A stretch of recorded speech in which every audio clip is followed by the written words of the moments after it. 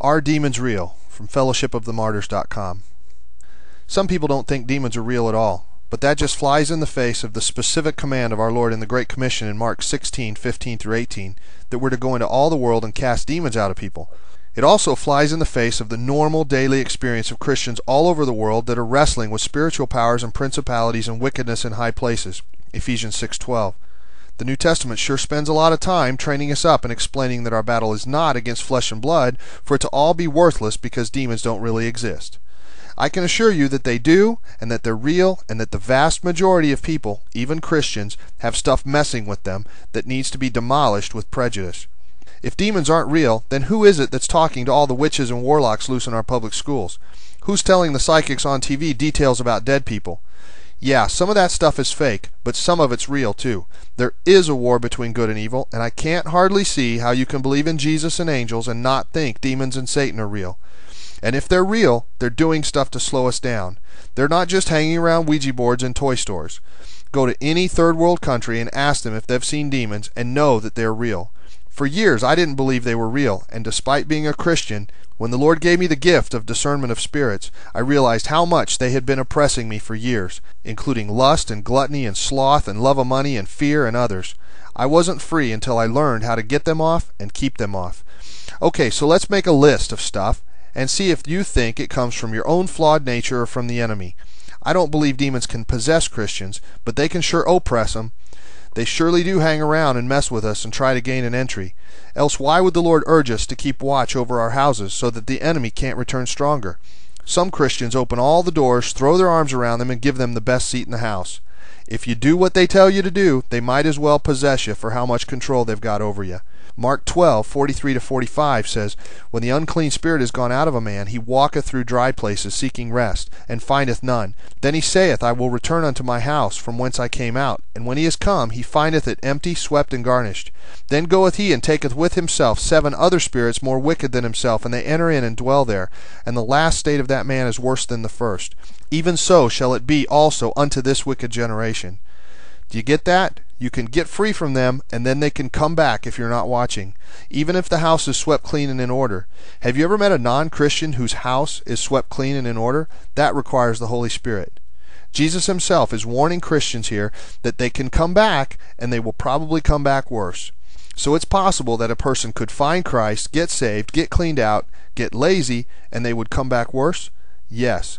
There's no other way to explain the behavior of some Christians. Forget your theoretical models and look around. We're riddled with badness. Not sure yet? Okay, so fear is a spirit, and it's not from God. 2 Timothy 1:7 says, "For God hath not given us the spirit of fear, but of power and of love and of a sound mind." So, if you have one of these, the Word of God says it's a spirit and it's not from God. And since you only have one spirit yourself, and it's not a spirit of fear, if you do have a spirit of fear, it's from an external source. So if we have people in the church that have any of these, it's a spirit and it's not from God. Anxiety or panic attacks, phobias of all kinds, nightmares, night terrors, visions of demons or monsters, depression, suicidal thoughts, manic depression, and others. Clearly, the result of all of these is that they can kill, steal, and destroy your life and quality of life, John 10:10, and in a Christian, destroy their witness and effectiveness for the gospel. Since that's the same goal as the demons, shouldn't it be obvious that fear is a spirit? Who benefits most if a Christian is living in fear? Gotta be the bad guys. Didn't come from God. He wants the exact opposite. He wants peace and rest and joy and power and a sound mind. So it had to come from somewhere, because the Word of God says it's a spirit, not a chemical imbalance or a bad habit or a random thought. Is the Bible the infallible, inerrant Word of God, or isn't it? Is it reliable and true, or isn't it? You cannot believe there's a war between good and evil and then deny one side has any influence. It just flies in the face of the blatantly obvious observations around us. We are getting creamed by the darkness. Inside and outside the churches, the badness is closing in. How did spiritual evil get such a strong foothold on this country and in our lives? Probably because we started preaching that demons weren't real and couldn't oppress Christians, that the war was over and we'd already won. Now, who has benefited most from that bit of theology? Has it resulted in Christians who are free and living victoriously? Has it resulted in transformations of towns and countries for God? No, it has resulted in weak, oblivious, sickly, addicted, angry, divorced, oppressed Christians who are dropping out of church in droves because there's nothing there to really help them. Now, given the state of things around you, how can it possibly be true that the battle is over? Did Jesus win the victory? Yes, the outcome is certain. But have we claimed it, embraced it fully, and are walking in His power? No. If we were, the Christians would be free, and they're not. They're just not. For Pete's sake, we have people that are more addicted to football or NASCAR than to Jesus. We have witches in our youth groups and nobody even notices. We have Satanists sitting on the boards of our churches. We have pedophiles as priests and youth pastors. We have people cursing the pastor and the church in false tongues and nobody even knows. People say we should just focus on love and not bring glory to Satan by all this talk of demons. What? Whose idea would that be? This is a war. The Pentagon is going to have a strategy room where they get together, but they never talk about the enemy for fear of accidentally glorifying them and making it look like they're on the wrong team. No, they're going to learn where they are and how they act and how to best defeat them. They're going to assess their own strengths, amass forces in the places under attack, improve weapon systems that can counter the weapons of the enemy. They're going to know how they think, what they eat, how they smell, when they sleep, where they hide, everything. They are never going to spend one single solitary second debating about whether, by gathering intelligence on how to crush the enemy, they might be accidentally worshiping them. That's just dopey. In fact, it's a lie from the pit designed to keep us from talking about demons at all. Who benefits most from us avoiding the whole subject? Not Jesus. He didn't avoid it. He wasn't scared of them. He trained up His disciples on how to handle them and then sent them out to crush them. In fact, He commanded us to go crush them in the Great Commission. It's not the pick and choose commission. It's not the if it fits with my theology commission. It's the Great Commission. Be like Jesus. Go and crush the badness. We're getting creamed out there because of so many people that insist the enemy isn't even real or that it's wrong for us to go after them. Okay, fine, you win. I get it. Demons are real. So what do we do about it? If you don't have Jesus in your heart, then you're defenseless against the badness. You better lay everything down and beg for Him to take over right now. And you better mean all, not some of your life. He's a king. Pray with respect. He's not fire insurance. He's Lord. Jesus is the Savior, and He died so that His blood could protect you from sin and from the enemy.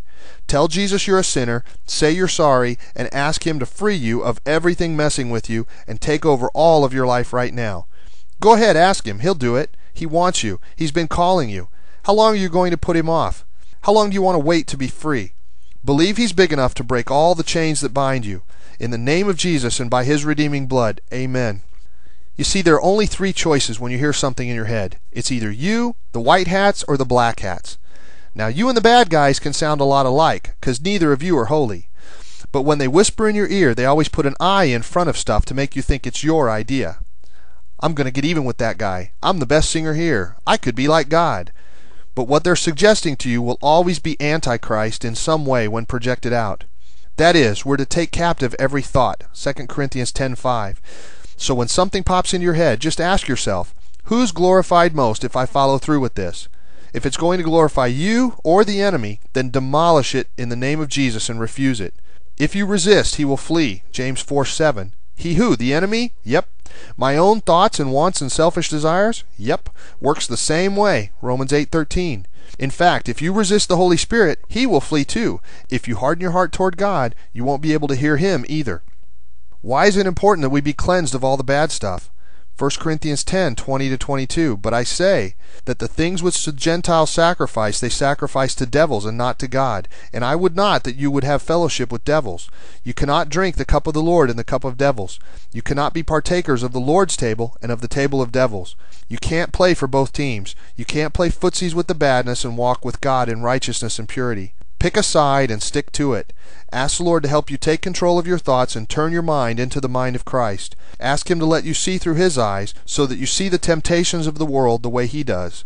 If you burst into tears for the salvation of those poor girls on the $1 Million Fantasy Ranch billboard and repent for your own part in the pain they suffer, it will be real hard to get overheated and lustful. There's a whole bunch of books and programs out there that can help you get all cleaned out. Sometimes they're called deliverance ministries or theophostics or some other name. But the blood of Jesus is sufficient, so just stand on your authority and do what the disciples did. Demand that it go right now in the name of Jesus and expect results. The mighty name of the Lord Jesus Christ has power. If we can help, get in touch with us. www.fellowshipofthemartyrs.com or FOTM@fellowshipofthemartyrs.com.